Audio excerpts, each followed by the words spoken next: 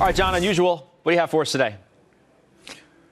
ChargePoint, Judge. We were talking EVs back and forth because of all the great news out of General Motors. Well, ChargePoint, that's what they do, charging stations.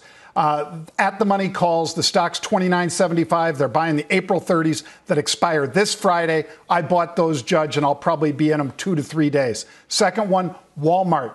Take a look at the 150 strike out in May. This stock is about 140. So in other words, they see $10 of upside. I bought a lower strike. I bought the 140s and sold the upside calls. I'll probably be in those about a full month, Scott. Love both of these trades. All right, good.